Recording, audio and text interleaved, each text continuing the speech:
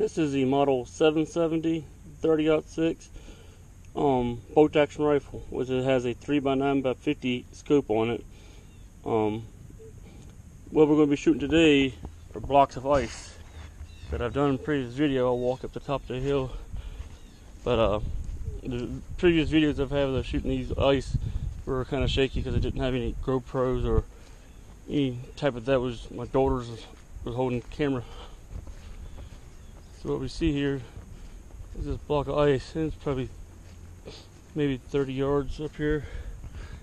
That's what it is. It's just water put in a regular balloon, stuck in the freezer for a few days, and let it harden up, and that's what we're going to have to shoot today.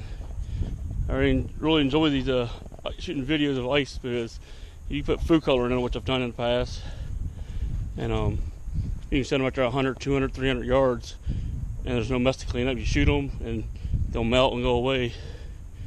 So no retrieving any junk that could be left behind or other different target shooting. So we'll try to set this camera up and catch this block of ice exploding. And always remember, like and subscribe to the video at the bottom, and always remember to have your ears on.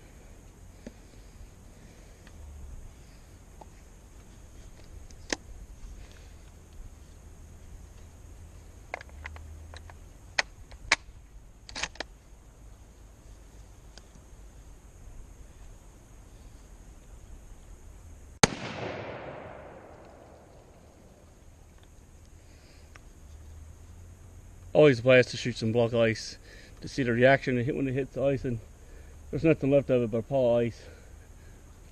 Lots of fun. Thanks for watching.